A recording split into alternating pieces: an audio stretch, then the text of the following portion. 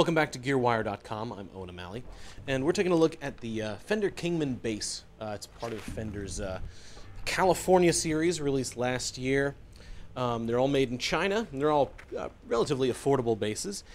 This guy retails for about $500. And as you can see, it features this neck that's based on the classic Fender jazz bass neck. It's sort of 70s looking neck. It's got the block inlays, it's got a bound fingerboard, it's 20 frets, and it has the same profile and neck radius until you get to the heel here, obviously, that a sort of 70s era jazz bass would have. Actually, it's probably a little bit thicker. It feels probably more like, you know, sort of like late 60s era jazz bass, because it's got a little heft, more so than the super thin necks usually associated with 70s Fender jazz basses. But this neck plays really well.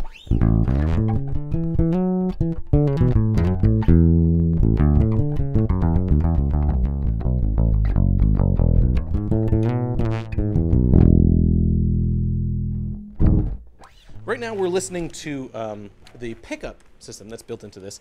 There's a Fishman undersaddle pickup and Precis preamp, which is it's a fairly simple Fishman preamp. You get a 3-band EQ, you get phase invert and volume control. It does have a nice little tuner built in here, which you can hear mutes the signal. Kind of a nice little feature when you're playing in a live situation. It's like having a little tuning pedal. Pretty cool. This bass does feature a solid spruce top. So while the neck is really cool and it plays really well, this bass is a little bit neck heavy. If I kind of just let it go, you can see the neck dives quite a bit. I would have maybe placed the strap button sort of at the heel of the bass. It probably would have balanced a little bit better, sort of shifted the center of gravity a little bit. So a little bit annoying, but you know, you rest your hand on here and and on here, you rest your hand here, and that keeps it pretty well balanced and playing pretty comfortably for a live situation. So we've been listening to the plugged-in tone. So let's just switch over to this SM81 and listen to it. Listen to its acoustic tone.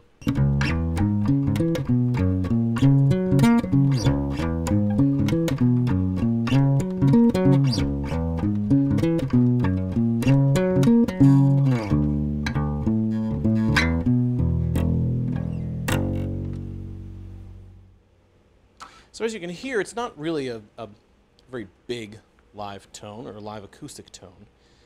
It's kind of a small sounding instrument, especially when you play fingerstyle acoustic. Let me dig a pick out of here. It does sound a little bit better when it's picked.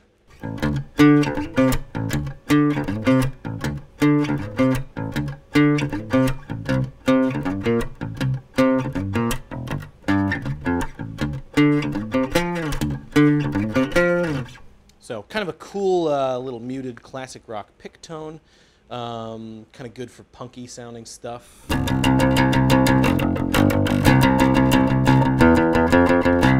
don't know if you'd play a lot of punk on an acoustic bass, but anyway, there you go. So that's the Fender Kingman bass. It's single cutaway, Fishman Electronics, really great playing neck, even if it is neck heavy. Retails for about $500. So I'd say if you're looking for a bass that you're just going to play acoustically, this probably isn't the choice for you. If you're looking for a bass that plays really well, that you're going to play plugged in a live context, and looks really cool, then the Fender Kingman bass is your bass.